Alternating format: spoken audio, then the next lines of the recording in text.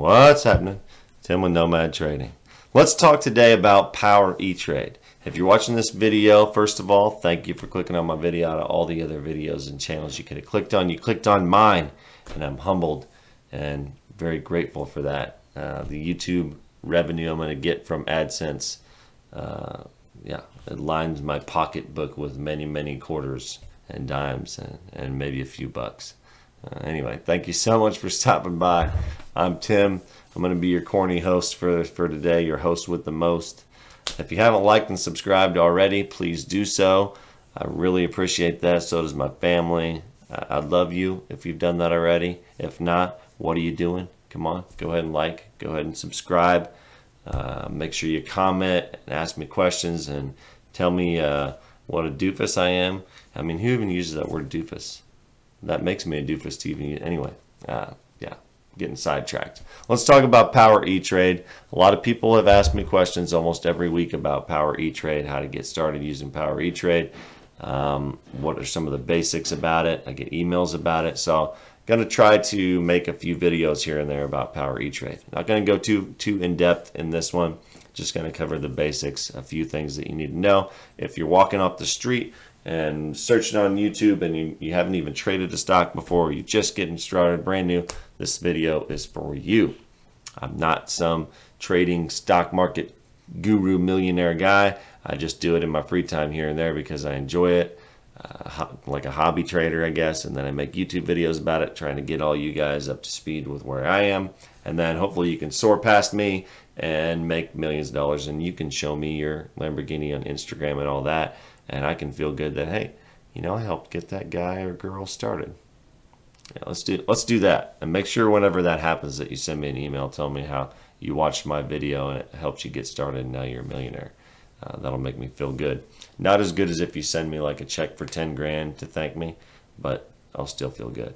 Okay, here we go. We're inside my computer. This is Power Etrade. You're going to see something like this.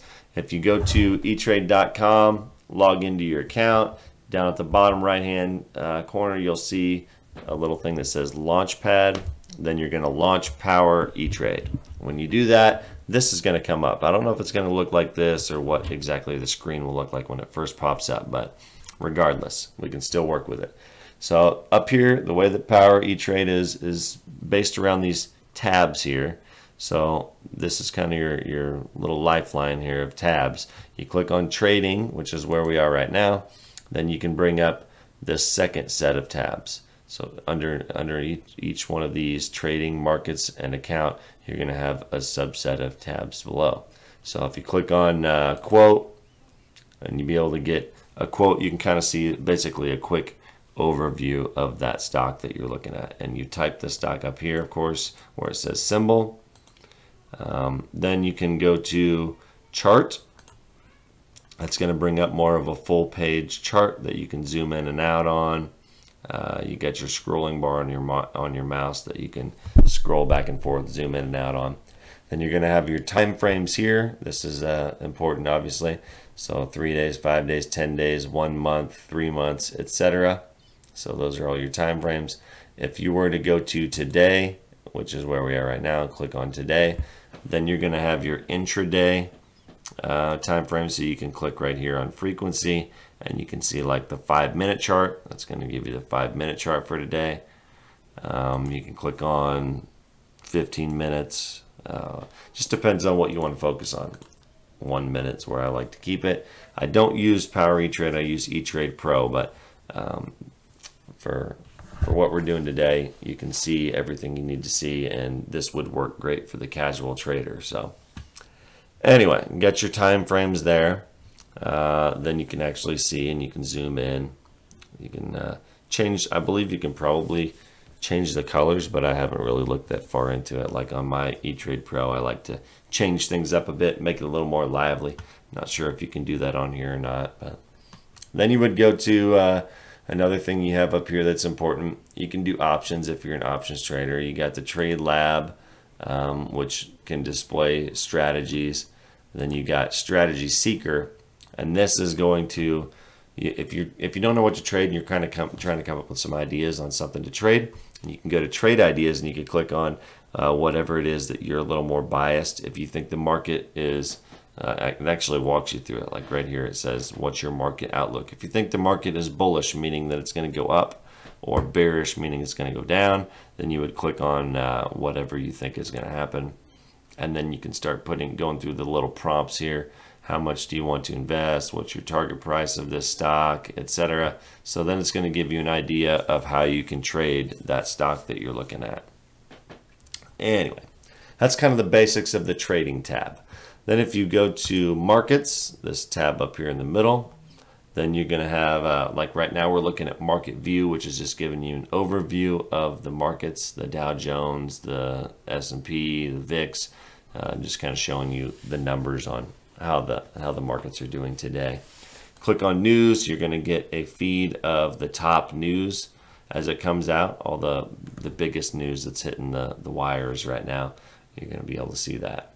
And if you go to a calendar I've never used, I don't really know what it is. It looks like it's earnings calendar. So cool. Looks like an earnings calendar from what I can tell there. And then if you go to watch list, you can build a watch list. And then if you go to live action, this is something you might actually use. This is kind of your scanner here. So if you go to live action tab under markets, then you can you can use different scanners here. Like right now I've got it on percent gainers. But there's all kinds of different ones. You can do percent losers. It's going to scan the market for the biggest losers of the day. So you got gap down on high volume, gap up on high volume. So this is where you can come up with some different stocks to trade. If you have no idea what to look for and you just want to see what's hot, what's moving in the market, you would go to markets and then go to live action. So other than that, if you go to trading and you're in your charts, it really doesn't matter where you're at, but you can do this from anywhere. But let's say that you're looking at your chart and you think, hey, this thing is going to go up, so you want to place a trade on it. You can click trade up here in the corner, and there's probably other ways to trade that I don't know about. So if you do know more than me about Power Etrade, feel free to comment down below and help other people that are watching this video. If you know a better way to do any of this or something that I left out, comment and let other people know and help them out. But click trade up here if you want to place a trade. This box is going to pop up. Now you can see the ticker that we're looking right now is HYLN. So you can type whatever in there, whatever you want to trade. Let's say you wanted to place a trade on SPY, the S&P 500 ETF. Then you would type the ticker in, it would bring it up.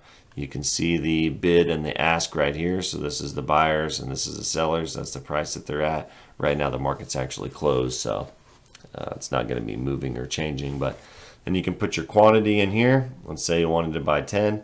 Then you would come down here and you would put limit if you want to use a limit order. And then you would type in the price that you want to pay. If you want to use a market order, you would just put market here, and then when you place your trade, you're going to get filled somewhere within the spread. Then this is also where you would set stop losses. Let's say you wanted to set a stop limit order here. You would put your stop trigger here. That's where the stop would be triggered and sent to the market maker, and then your limit price here. Then you could use trailing stops as well. Just depends on what you want to use, but this is where you would set your stop loss and where you would place trades in and out of a stock. So there you go. Other than that, let's see, is there anything else you really need to know? These here, let's see. Yeah, that's going to be your lines, so you can draw your trends. Other than that, you know, that kind of is the basics. You got, I guess what you need to know, the bottom line, the basics here, is that these are your tabs up here. This is what everything is based around in Power Etrade. So you can go to trading and then you can get to your charts. That's probably one of the first things you need to be able to do if you're going to be looking at Power Etrade for charting. You need to be able to find a chart. You need to be able to place a trade, which would be this little button right here. And then you need to be able to find stocks to trade.